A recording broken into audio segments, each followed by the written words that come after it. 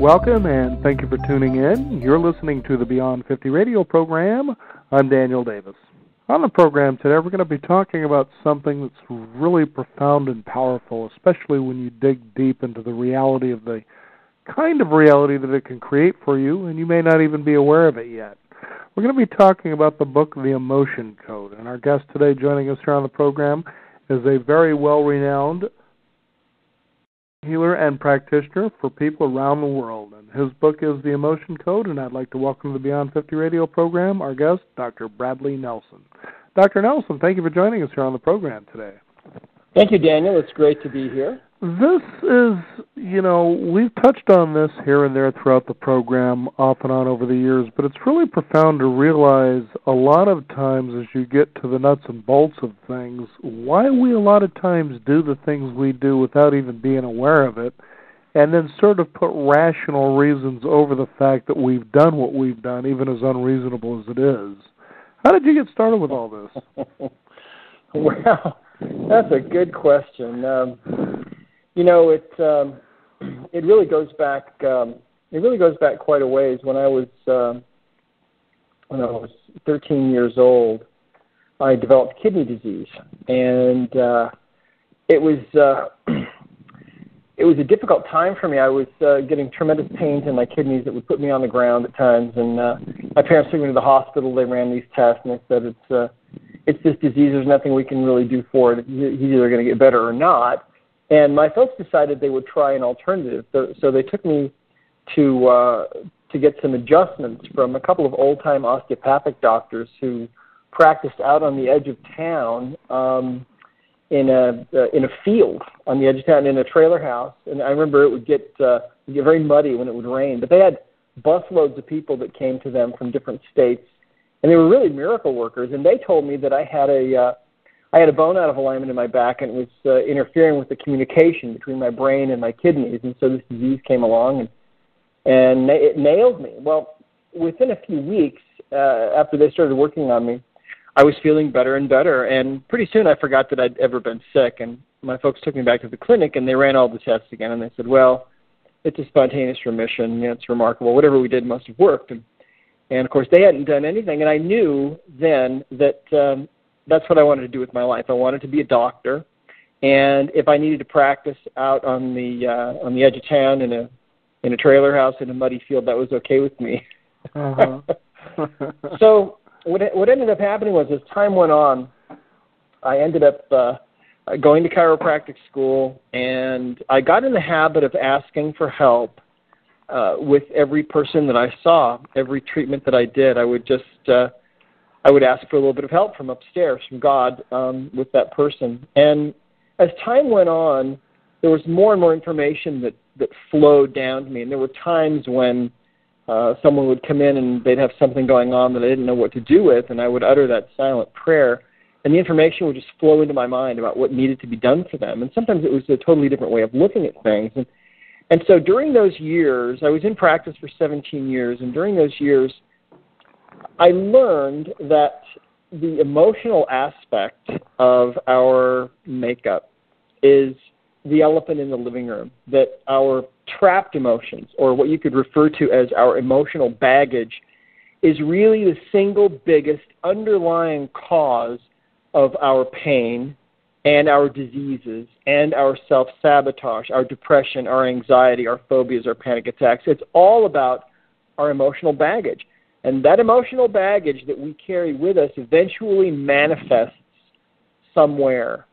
If you think about it, let's say that you're actually dragging a trunk full of rocks, and you drag that down the road. If you drag it long enough, eventually you're going to start to have pain somewhere, probably in your shoulder or someplace, and that's going to be directly as a manifestation of that big trunk of rocks that you're dragging. Well, in the same way, all of us are dragging around emotional baggage in this energetic sort of way, and the pains and the diseases that we have and our emotional difficulties arise as symptoms of this emotional baggage. And so it's been a really remarkable thing. And I left practice in 2004 and wrote this book, The Emotion Code, to help people understand what this emotional baggage is doing to all of us, and at the same time to teach people how they can get rid of their emotional baggage. And with it, they can get rid of their low back pain or their migraines or their neck pain or their asthma or their infertility. They can get rid of their depression and their phobias and anxiety and panic attacks. And they can open their hearts to love where maybe they couldn't before. And so it really is the single biggest underlying imbalance and underlying cause of all of the maladies that we suffer from. And it's really been a remarkable thing to have witnessed all of this and to have been there at the birth of this new method, the Emotion Code, which, by the way, I don't take any credit for. I just happened to be there at the right place at the right time, and really, I believe that the Emotion Code is God's gift to the world at a time when we really need it. So. Yeah, you can definitely see that you certainly don't try to run with this as though it's something you've developed or created. But one thing I will say for the listeners, in the book, The Emotion Code, without a doubt, Dr. Nelson has done this. He has certainly written this book through what I would call a very strong sense of personal intuition. And that being said, I give you a lot of responsibility for what you have created here, to a point that you could almost claim this as your own work. And I say that with a lot of respect, actually, because there is a lot of work out there, and I've been broadcasting for 15 years. We've been doing Beyond 50 now for more than 9.5 years, and I've talked with just about every guru you can think of on the planet, or self-proclaimed gurus anyway. And you can see where, like a journalist who goes out and journals somebody else's practices, writes a book, you can see, well, that really isn't their work. I want to say that even though, as you just said, I'm not claiming that this is mine, but it's through intuition and practice and implementation, you can really claim what you've written here as your own, making this book very authentic for people to use as a very practical tool for healing. Well, thanks, Daniel. I just feel like I'm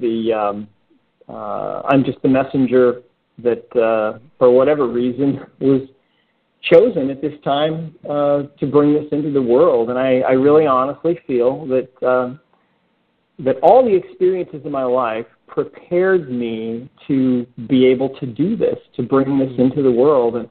And I have no idea why I got picked. I sometimes really wonder about that, But anyway, that's how it's been, and so it's a fascinating thing, and the really exciting thing about this is that it's a very empowering process. This is not the kind of process where you pick up the book and the book ends up telling you, well, you need to go and see such and such specialist to have this done. No, on the contrary, this book empowers the individual to help themselves. And in fact, let me tell you a story to give you an illustration how powerful this can be. There was a woman I was talking to recently who was telling me about her son. She said that she bought the Emotion Code book and the book on audio and was listening to it and reading it, and her son picked it up and started listening and reading. And after a couple of weeks, he started practicing with some of his friends. And a couple of weeks later, the phone rang, and there was a woman on the other end of the line who identified herself as the mother of one of her son's friends. And she said, listen, she said, your son has been doing this emotional thing with some of the boys. And she said, I don't understand what he's really doing. But she said, I have to tell you something. She said, my son has had a phobia of water for many years, and we've tried everything to fix it, and we've taken him to different people, and nothing's ever worked. And she said, right now, he's out swimming in the pool, and she said, your son did this to him. She said, I don't understand how he did this. You've got to fill me in. And the amazing thing is both of these little boys are really just 11 years old, see? Mm-hmm. So that's the beauty of this. And that's the world that we're moving towards, you see. We're moving towards a world where the individual is empowered and where the truth of our existence and who we really are and what really affects us and how our emotional baggage really is the biggest underlying imbalance that most of us have, is really coming to the forefront. And it's a beautiful time, really, to be alive. I think that the Earth, there's been a lot of talk over the last few years about how the Earth is in this transformational phase. And, of course, 2012, a lot of people thought was really something to do with that. And I think that maybe in some way it was. I think that we definitely are in a transformational period right now. And the whole Earth, I think, is transforming. And a lot of the old constructs are falling away. And the old ways of maintaining power and of the elite being maintaining their power and their control over people, I think is changing. And I think that this is a perfect illustration of that. How I believe that the birthright of every single person on the planet really is to be a healer, and the emotion code is the simplest way to reclaim and to regain that birthright, because it's so simple. It makes energy medicine so simple that even an 11-year-old can actually do it, and that's a beautiful thing. And we get emails all the time from people all over the world whose lives are changing in dramatic ways just by getting rid of their emotional baggage. So It's a pretty exciting thing to be involved with. I think what's fascinating, too, about as you talk about this emergence of personal responsibility is that we're also coming to a place where we can get to a point where we can count on ourselves again, where we believe that we can, so to speak. Mm-hmm. And you take a look at history, especially over the last 100 years with the rise of industrialization, where, for instance, you go to work, you earn your money, you come home, your boss has told you everything you need to do, you pay your bills, you have a little bit of recreation, and you do all this in a constant cycle until the point of retirement or the machinery of yourself breaks down and then somebody replaces you. And in the meantime, there have always been people out there telling you what to do, how to do, so forth, to a point that you kind of lose your personal identity. And, proof of this, or sort of the ripple effect of this, is you take a look at, for instance, YouTube, which is a marvelous, in fact, it's the second highest search tool on the Internet. Mm-hmm. And most queries from people are about how to do things. Right. And you think some of the things these people are looking to go and how do I do this, forgive me for saying so, are some of the stupidest things, but you get to a point you just can't count on yourself to make just decisions, let alone good decisions. And so you look at all of these systems, as you were suggesting earlier, that have set us up to go in that direction. You've got school.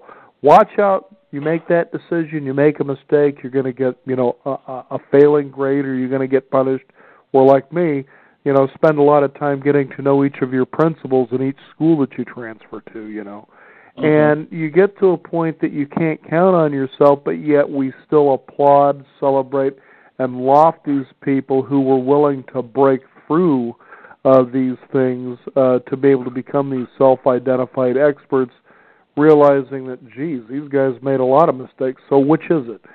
Mistakes are good or mistakes are bad? I don't know, I'm confused. And you can see through a lifetime of this, especially starting as children, trapping this and not knowing how do I let this flow and come in and out of me and just keep moving forward, how can cause a lot of the problems that we have as adults. Oh, absolutely. Well, I think that one of the basic understandings of the emotion code that is so critical is that we are beings of pure energy, and when we're feeling an emotion, what we're really feeling is a certain frequency of energy. If we're feeling anger, that's a certain frequency. That's different from grief, and that's different from frustration and so on. And so it's during those times that we're feeling those emotions intensely that the energy of that gets stuck in our bodies. And yes, definitely that affects us down the road. And actually, what's been fascinating to me is to learn how these things affect us really on two different levels. Initially, Daniel, when I first started doing this and releasing these trapped emotions, it was purely for the physical effect that it would have, because it would release people's pain. But it didn't take long before people came back to me and they would report things like, well, for example, I remember very well a man who came into me with low back pain. It was quite severe. We found a trapped emotion of anger that was actually lodged in his low back. Now, trapped emotion, for your listeners, is a ball of energy, literally, from about the size of a baseball to about the size of a cantaloupe. And wherever it lodges, it will distort the normal energy field of the body. And so this particular man had this trapped emotion of anger in his low back. So we cleared it, and the pain instantly disappeared almost completely. And a couple of days later, he came back in, and he said, he said, my back is feeling phenomenal. I can't believe my pain's gone. But he said, something else has happened to me that I need you to explain to me. He said, for a long time, the longest time, as long as I can remember, I've had a hair-trigger temper. And I really kind of had an anger problem. And I'm always, yelling at my wife or my kids. And I'm always kind of on the verge of losing my temper. And he said, since you released that emotion from me, I just don't feel that anymore. I just feel kind of relaxed and peaceful. And he said, how did you do that? And at the time, early on, at that point, I said, well, I really have no idea. I was surprised you didn't say ancient Chinese secret. I probably should have said something like that. But now I realize what's going on. See, these trapped emotions affect us in these two very discrete ways. They will, number one, affect us physically because they distort the normal energy field of the body. And really, that's all we are. It's just this very highly organized energy field. And if you distort that energy field, well, you're going to have symptoms eventually. And so that's what was going on with this guy. He had this trapped emotion in his low back. It was causing the back pain. But when I released the trapped emotion, there was something else that happened to him. His anger left him. And it took me a few years to figure this out, but I believe that what goes on is that when we have a trapped emotion, we literally have this ball of vibrational energy that is literally, in his case, it was a ball of anger, which sounds kind of strange, but I really believe this is how it works. And so when we release that ball of anger from him, that trapped emotion, which literally just takes, just seconds to release one, it takes about a minute to really find one and then release it for most people, which isn't very long at all. But I think that in his case, when a situation would arise where he would tend to feel angry, he would slide right into that emotion, right into that resonance very readily because part of his body was already humming away at that particular frequency, you see. And so this is the real reason now why trapped emotions, when they're released, often result in the alleviation of anxiety and depression and all kinds of emotional tendencies that we don't really want to have. They go away with the release of these trapped emotions. And the way that I look at it is, I think that we are supposed to be these pure beings of pure energy, but what encumbers us and what clutters up our energy field are all of these trapped emotions, this emotional baggage that we end up picking up during our lifetime. And sometimes we come into the world with emotional baggage from our ancestors too, and we can get rid of that with the emotion code as well. But when we release these trapped emotions, it's almost like unzipping this suit that we have gotten into somehow and stepping out of that suit of emotional baggage into this new beingness of who we really are supposed to be, you see. And it's a beautiful thing to be able to get rid of the baggage that we have, because so much of the time, it's like you were saying earlier, so much of the time our lives are kind of misdirected because we're dragging all this baggage, and we end up wondering, gee, am I really becoming who I'm supposed to be? Am I really living my life in its fullest, and am I achieving everything I could achieve? And the answer for most people is no to those questions because of our emotional baggage. So it's great to get rid of. And when you take a look at just that, am I living the life I'm supposed to be living? Now, there's something also that we've addressed here on the program, because in your book you talk about the subconscious mind. And this is a place that really pretty much every experience, whether we've consciously realized it or not consciously, realized or had this experience, is stored. It just doesn't forget anything.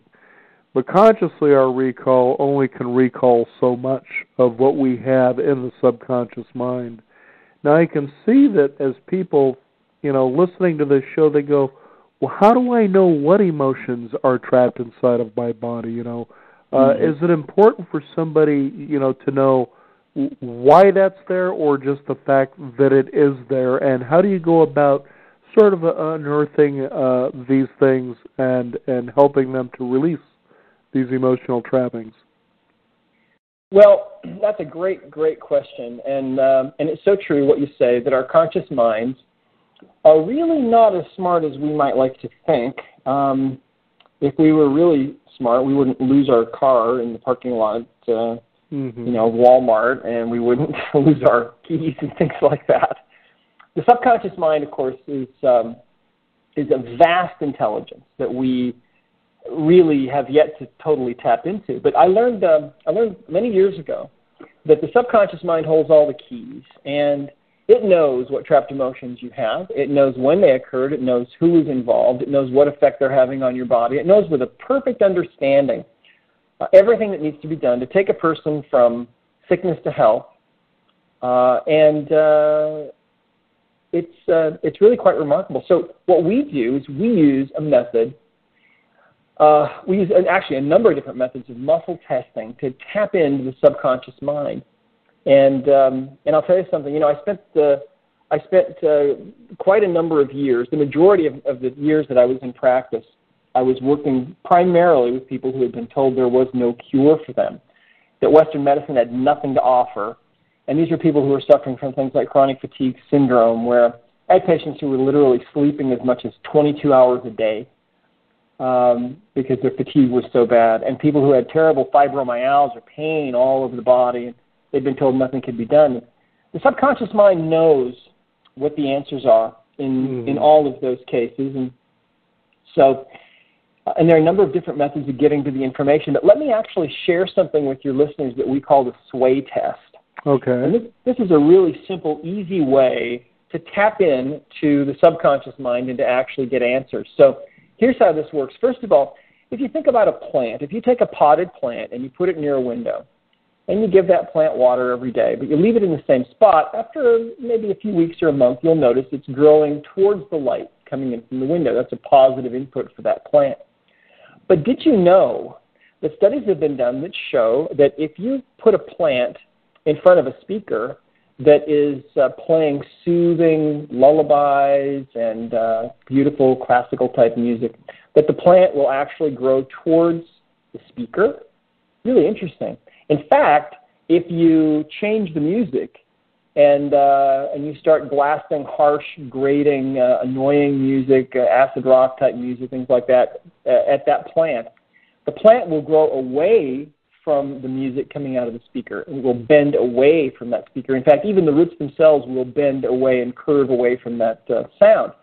Well, the human body, like a plant, has this innate ability to respond to positive or negative input. And the human body will actually tend to sway forward like a plant growing towards the light if you're holding on to thoughts of truth or positivity or congruency.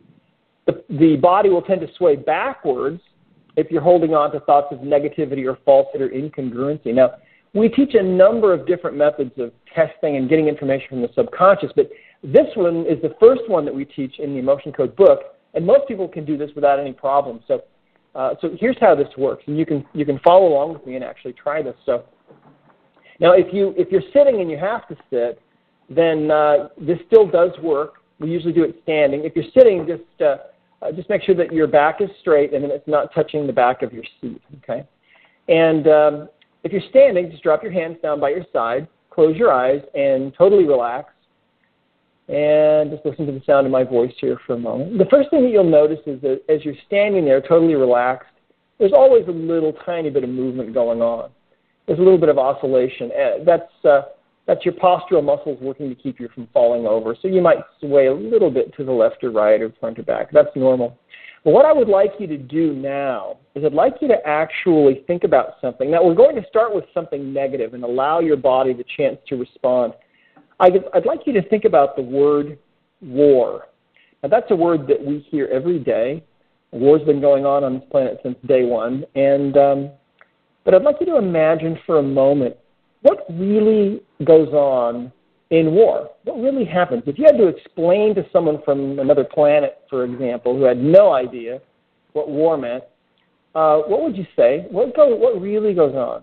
Mm-hmm. Now, as you think about that word and what that word entails and what it really truly means at its deepest level, what does it really mean? Mm-hmm. What really goes on?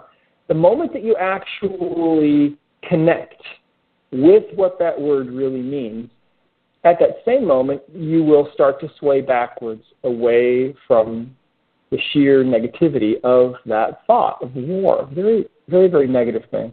The worst thing probably that happens on the planet. So that's a negative thing. Let's think about something positive now and see what kind of response your body gives you. I'd like you to think about the word gratitude for a moment. Think about someone in your life, for example, that you're really grateful to. Is there anyone that's ever really done something nice for you or something selfless for you? Or are you just grateful to be alive? If you think about that, think about maybe the people in your life that you love and that you're grateful for. As you feel that feeling of gratitude, as you allow that feeling to fill your heart, that gratitude feeling, what will start to happen is your subconscious mind will start to move you in the direction of that gratitude. The subconscious mind perceives these thoughts as somehow being kind of in front of us, and so you'll tend to sway forward towards thoughts of positivity, like things like gratitude, love, and so on, and backwards away from things like war. So that's what we call the sway test. Now, you can use the sway test to get other answers from the subconscious mind. The subconscious is essentially a computer system. It's the most powerful computer system in the known universe, and we can tap into it by asking questions. As long as the answers are yes or no, we can get questions answered most of the time. So I'd like you to think about this question. Ask this question now. Do I have a heart wall? You might imagine seeing that question in front of you, maybe. See those letters in the air. Do I have a trapped emotion? Do I have a trapped emotion? Focus on that thought for a moment. Do I have a trapped emotion? And allow your subconscious mind to sway your body forward or backward. Forward indicates yes, I do have a trapped emotion. Backward indicates no, I don't have a trapped emotion. And now I'd like you to ask another question here. This question is, do I have a heart wall? And I'll explain to you what a heart wall is in a minute here. But just ask that question, do I have a heart wall? A heart wall is where trapped emotions have become clustered around the heart and interfere with your ability to give and receive love and manifest. Mm-hmm. Do I have a heart wall? I have a heart wall, and then allow your body to sway forward or backward. Now, and let me explain about the heart wall and what that is. For those of you who got a yes answer on that one, you're going to want to know. 93% of people have this phenomenon that we refer to as a heart wall. What happens? Well, the subconscious mind, you see, is probably stored in the heart itself. The ancient peoples believed that the heart, the human heart, was the seat of the soul and the seat of creativity and love and romance and so on. And, of course, in the West, with our mechanistic way of looking at things, we've believed that if we ever paid any attention to what the ancient peoples believed at all, we just kind of scoffed at those ideas and believed that, those were just ancient civilizations that didn't have the technology that we have today. Now we know the heart is really just a mechanical pump, and that's all it is. But what we're finding now with modern technology and new developments, we're finding that it appears that those ancient peoples were exactly right, and that the heart was everything that they said it was, and probably more. And that first started to come to the forefront. These understandings started coming up when we started doing heart transplants back in the 1960s, because people would come back and they would report that they had some strange things going on. Sometimes their handwriting would change. after their heart transplant. Sometimes they would have memories of places that they had never been, but they would have memories of those places. Mm-hmm. Sometimes their taste in music or in sports or food would change dramatically. And in every case where it was studied, the handwriting had changed to the handwriting of the donor, which is a weird thing. And the tastes were the tastes of the donor, and the memories were the memories of the donor. So somehow the heart is transferring this memory, this cellular memory. Well, when they started to do scans of the heart using the magnetocardiogram, which is where they can measure very sensitively the heart's magnetic field, they found that the heart's magnetic field extends out around the body up to 12 feet in diameter. Wow. And probably more. And, yes, and listen to the most amazing thing is that they found that when one person is feeling love or affection for another person, their heartbeat will actually manifest and be measurable in the brain waves of that other person that they're focusing their love or affection on. Think about that. How about that? Yeah, so there's this communication going on, you see, really, between all of us all the time. There's a heart communication happening with us that we've never really been aware of. And so it's a really amazing thing. Well, what happened to me was... just hold on that thought just for a moment, sure. And I didn't mean to interrupt, but I think it's really imperative to think. So you can imagine where, and I've had this experience where you're around someone, boy, I just feel really good, or that person literally gives me the creeps. Right, absolutely. Okay, go ahead. Yeah, that's a great illustration. I think that we have this knowingness about other people. We can sense things about other people, and now we're starting to understand maybe part of the mechanism for that, see, because their heart energy is getting into our brain somehow, and it's a really wild thing. Well, anyway, I didn't pay a whole lot of attention to the heart myself, but one day I had a really amazing thing that happened. I was actually in Portland. You're in Portland, right? Right, Portland, Oregon. Yeah, I was in Portland for a conference on magnetic healing. This was back in 1998, and I was one of the speakers at this conference. And I took my wife with me, and she woke me up early on the morning of this conference, and she said that she'd had a dream. And in her dream, she saw 3 symbols that she knew had to do with her own health and well-being. And she asked me if I would help her to figure out what this dream meant. And so I said, okay, that I would. And as I was in the middle of trying to help her decipher her dream, I suddenly had what I can only describe to you as a waking vision where, and I had never had anything like this happen before. I've never had anything like this happen since. But at that moment, suddenly before me, I saw this beautiful hardwood floor. And it was right in front of me. And I didn't imagine this. Suddenly it was just there. Mm-hmm. And I could see it in great detail. It was just an incredible thing. And the most beautiful floor I've ever seen in my life. It looked like it had 100 coats of polish. It was absolutely just beautiful. But at the same time that I'm seeing this floor, I have this understanding in my mind that my wife's heart is underneath this floor. Now, I had absolutely no idea what this meant, but this understanding and this vision persisted for probably 3 or 4 minutes. And I told my wife what I was seeing and understanding, and she had no idea what it meant either. And so we prayed and asked God to help us figure it out, and we started doing some testing of her subconscious.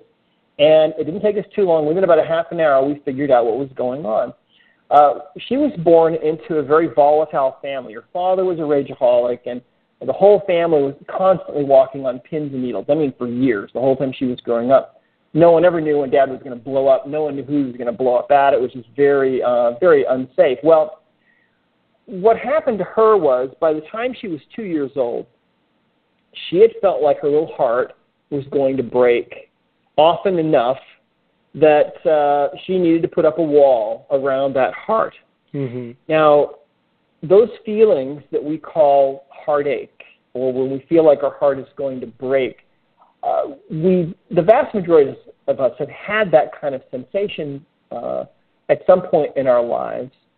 And it's a physical sensation, and you literally feel like someone's sitting on your chest or like you can't breathe and so on. Well, what's going on there is that heart, which really is the core of your being, is under assault, you see, And so if that happens more than once or twice, the subconscious will start to put up a wall around the heart to protect that core of your being. And that wall, we found, literally made from the energy of the emotional experiences that had gotten stuck in her body, her trapped emotions. And so we started working on her and releasing these trapped emotions. Now, the price that she had paid for having this wall around her heart was, her heart was protected, but and so she was able to go through all those years in her family in that very dysfunctional environment. But the price that she paid was that she always felt kind of isolated. Even the people that she had been with, that she'd known for years, she kind of always felt like she was on the outside looking in, like she was kind of expendable. And it was easy for her to feel negative emotions, hard to feel positive ones. She suffered from depression and anxiety and so on. And when we finally released that last emotion, making up that wall, suddenly she had this sense of belonging for the first time that she could remember. And things started to really change in dramatic ways for her. So she was the first person that we found this on. And at first I thought that she might be the only person that had this weird thing, because she's had a lot of weird things that that I think she was given so that I could fix, right? That's kind of how things work.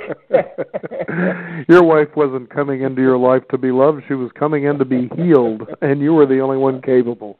She's complained many times of being a guinea pig. You know. But anyway, at the very beginning, I thought maybe this was unique to her. But then, of course, since then we found that 93% of people have this phenomenon, this heart wall going on. Wow.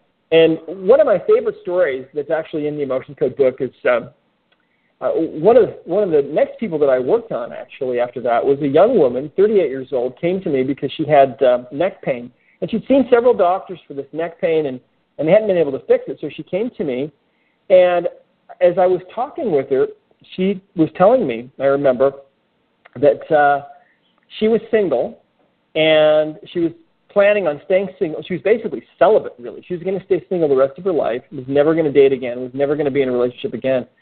And she hadn't dated in 8 years. And she was an attractive woman, and I said, well, what happened to you? And she said 8 years before, she was really deeply in love with this guy who just really just broke her heart. And so I checked her, and as you might imagine, she had a heart wall. Now, before this event, 8 years before, she didn't have a heart wall.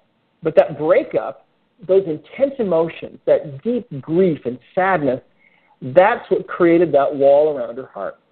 There were three emotions that were creating this wall. Now, you can think of a heart wall as actually being like a force field. It's an energy wall that is created around the heart.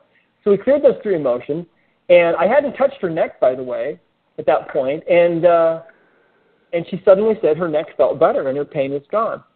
Well, she left the office, and I didn't see her again for 3 months. When she came back, and I remember this like it was yesterday, she looked great, and I said, hey, how are you? What's going on? And she said, well, since I was here, my neck's been fine. But she said, you know, you released that heart wall from me, and that really works, because she said, about 2 weeks after I was here, I found out my childhood sweetheart's been living right around the corner from me for almost 8 years, and wow. we're dating and we're in love, and I think he's going to ask me to marry him. You know, huge transformation, and so that was really a tremendously powerful introduction for me of what this heart wall does. Now think about it. Here's a woman who's going to stay celibate the rest of her life, and gets her heart wall removed, and suddenly finds out her childhood sweetheart's been living right around the corner. Why didn't she run into him during all those previous 8 years? Well, because her heart wasn't open to that, see? And so suddenly when that heart wall was taken down, then suddenly things started happening for her. And I have seen this kind of thing happen over and over and over again. And that's really, see, Daniel, that's the power, that's what's really driving the Emotion Code, is these kinds of results that people are getting. And a lot of the time they're getting them on their own. They're just releasing their own trapped emotions. They're getting rid of their own heart wall. And then things are starting to transform for them. And so it's really, really a lot of fun. I can imagine it would be, and you take a look at the fact that we have this huge industry that's been around for years in self-help, you know, manifesting and creating, and it goes on. And so people buy these books, or they attend these seminars, or they listen to CDs that tell them again, how do I do this? These are all things you're capable of doing if you just kind of go to trust yourself, but they don't. Mm-hmm. But then they follow these steps, and then they find themselves, maybe slightly better off at best, but for the most part in the same place that they were when they started, or in some cases even worse, and going, why isn't this working for me? And that sense of frustration that comes in with this, but yet you go back in time, back in the days, even Napoleon Hill, and even before that, it's an interesting little group known as, I guess it's New Thought. This goes back to the 1800s, and it talks a lot about what you're discussing here today, so from within, so without, and they talk about how this positive energy within you, that when you get it to that vibration, all things not only happen, but they happen easily and almost effortlessly. You know, that the truth is, you even go back to biblical times, and I've even brought this up on the program. I'm not Christian, but the teachings of Christ were pretty fascinating because it was a time also that he's saying, hey, look, I'm going to teach you how to manifest miracles. This isn't just something that occurs occasionally. It doesn't just occur from, just these unique individuals. These are real things that not only should be happening regularly, but should be a habit of all things. Mm-hmm. And, when you take a look at what you're describing here about this heart wall, and you take a look at these teachings, they come from that source, the idea of opening your heart, the idea of compassion, that forgiveness is one of these so-called magic wands that helps you to release these things that you've been holding trapped for so long, that have been repelling all of these things that you want to move toward that you desire. Mm-hmm. Yeah, so Does that make sense? I mean, have you had that experience as you've worked with people? Oh, absolutely. What I believe is that every single person has within their own heart their perfect creation in this life, and it's different for every single person. Of course. And the beauty of taking down that heart wall is that then that creation that's in the heart simply starts to manifest, and that's really the biggest thing that's in our way. And I've thought about this many times, and I've talked about it many times as well. You're absolutely right. I mean, you think of all the money that people spend on all the positive programs and how to get ahead and how to get well, or how to become financially successful and how to have abundance and manifest. The reality of it is your own abundance lies within your heart, and it can absolutely manifest effortlessly for you if you can take down that wall. Mm-hmm. And we see this happen all the time for people, and there's no greater example, I think, than people who could not find love. Mm-hmm. What's more important than that? What do we want more than that, really? If we have love, that's the most important thing, I think. And we see this all the time happening. In fact, I was talking with somebody recently who was telling me that her sister had been divorced for 9 years and just really didn't know where to begin. And no one ever called her, and she'd like to date but didn't really know how to go about it. And her sister worked on her, found she had a heart wall, cleared her heart wall. And the week after that, the phone started to ring. Guys started to call. She hadn't put anything out anywhere on Facebook or anything like that, but the energy goes out from the individual, and then things start to happen. I was talking with one of our practitioners recently who told me that in January she took on 3 new clients among her other clients that were, these 3 new people were all single women who wanted to be in a relationship that weren't. And so she found that all 3 of them had a heart wall. She was able to take down the heart wall from each of them. By Valentine's Day, all 3 of them were in love. All 3 were in a relationship. So I mean, what's better than that? So what do you think we should do about Kim Kardashian?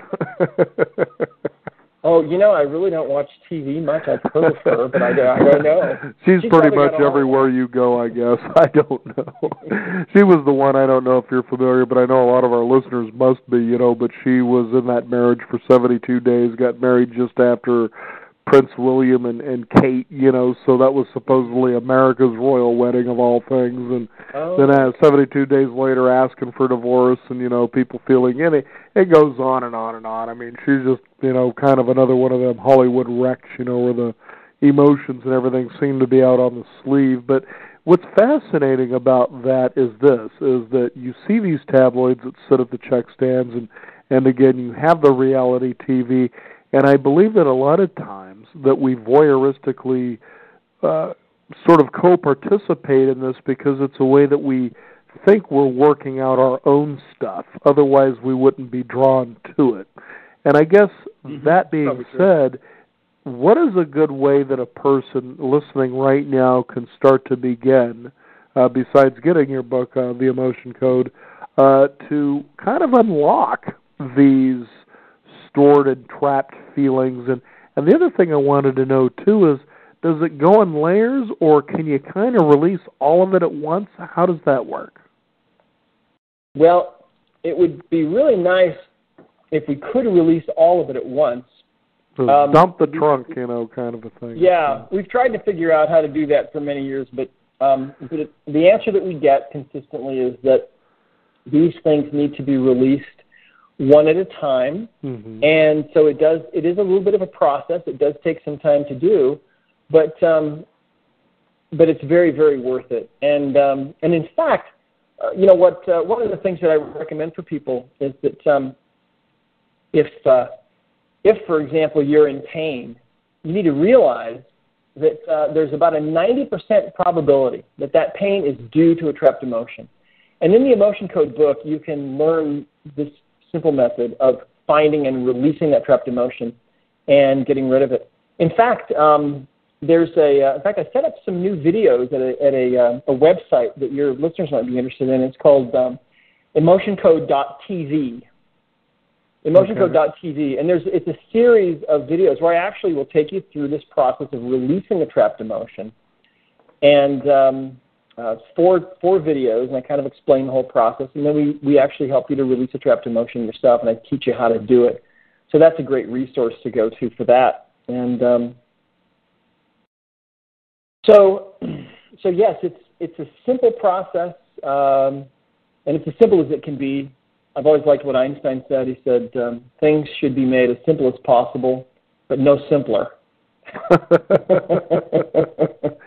Now, I do know, though, in your book you talk about other ways that you can release trapped emotions. And what I was intrigued about was the use of magnets, even to the point where you could use a refrigerator magnet. Now, talk about this. What's that all about? Well, sure. What happens is these trapped emotions, of course, are energies in the body. And what we do is we fight fire with fire. Magnets, of course, are just a really common form of energy, magnetic energy. Just about everybody has some kind of a magnet in their house. And what we have found, initially we thought that you had to use high-end, expensive magnets specifically designed for healing. And since then, what we've learned is that any magnet will work. In fact, if you don't have a magnet, you can even use your own fingertips, because the fingertips themselves are magnetic. The whole body, of course, is magnetic, and that also works. But if you've got a refrigerator magnet, that can be the most powerful healing device in your whole house. Believe it or not, that sounds funny, but I'm telling you, when you use a refrigerator magnet to release a trapped emotion. And by the way, to release a trapped emotion, what we do is we have this simple process that we go through. We simply ask questions and get some answers from the subconscious mind. We have a list of emotions, and it's broken into columns and rows. And so you simply ask questions and get answers, and very quickly the body will take you right to that emotion. And then you can release that emotion, and what you do is you simply, if you're releasing it on yourself, you would take, for example, a magnet or your fingertips, and you just pass from your forehead, you just go over the top of your head to the back of your neck 3 times to release a trapped emotion. Or if it's an inherited emotion, which we get those at the moment of conception sometimes. And those came from mom or dad, and they might have gotten them when they were conceived from their mom or dad. Sometimes these can go back for a number of generations. we're past the magnet or the fingertips over that governing meridian 10 times. The governing meridian is a little energy river that starts at the upper lip and goes straight up the forehead and over the top of the head and all the way down the back to the tailbone. And this is all outlined and detailed in the book and in the videos at emotioncode.tv as well. So it's actually a really simple process. And in fact, I've taught seminars all over the world on this, and on many occasions, people have come up to me and they've said, Dr. Nelson, this just seems too simple. And my response to them has always been, well, I could make it more difficult for you. But why? That's some of that subliminal training we've received over the years that I'm the expert. I'm going to keep it as complicated as I can so you have, sort of the desire, the need to come and see me over and over and spend your money, so to speak. Well, right. And, that's a fascinating thing, too. I noticed during all those years that I was practicing, I noticed that there were healing methods that would come up that would be really great and very simple in the beginning. But what I saw was when the doctor's ego got involved, then they invariably became more and more and more complicated to a point where you had to have you need to be a rocket scientist to do these things. Mm-hmm. And so, no, I'm a great lover of simplicity, and the emotion code is as simple as it can get, but no simpler. Now, here's something that I'm sure our listeners are wondering now. When you come to remove these blocked emotions, one of the things you just suggested is some of these trapped emotions may have come to us prenatally. I mean, when we were in our mother's womb, that we took this on. Our own parents might have had the same thing happen as well, so it could go back generations. And even in the suggestion of past lives and our experiences then, for those who may ascribe to those particular realities. But the fact is that you have layers of this going on. So I guess a person might think, if I get in there and I start, digging these out and releasing them, how soon do I usually see, I guess the positive changes in my life? Well, positive I'm sure changes. It's different for everybody, but for the most part, what does that look like? Well, it's different for everybody. Most people experience positive changes right away. Sometimes positive changes occur over a little bit of a longer period of time. Let me share a story with you. This is a true story that actually happened to me. One of the unique things about the emotion code is that it's usually done at a distance. It can certainly be done in person, but it's usually done at a distance. And we have almost 1,000 practitioners now that we've certified worldwide, and most of them work with other people in other countries and so on.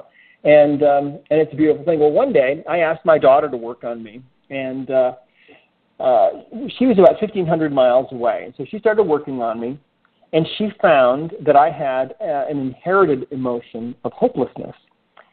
And she started to trace this back, and it had come to me from my father at the moment of conception. And he had gotten it when he was conceived from his mother, and she had gotten it from her mother, and it went all the way back. It went back 22 generations, which is quite a ways for one of these. Usually they go back 2 or 3. 22 generations to a grandmother of mine that we think probably lived in Ireland in the 1500s. Now, when my daughter arrived at this, she suddenly felt the presence of this grandmother standing. She could feel her standing right next to her, and she could feel her emotions. She could feel how desperate she was to have this emotional baggage released from her posterity. It's what she had passed on to her posterity, was this intense emotion of hopelessness. And of course, we have no idea, what went on with her, but no way to know that. But I'm sure living in the 1500s wasn't easy at any rate.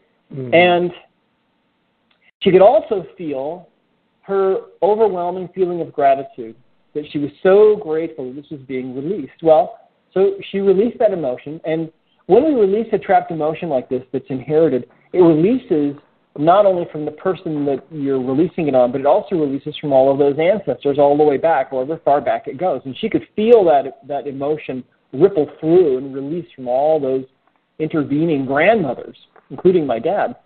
Well, here I am, 1,500 miles away.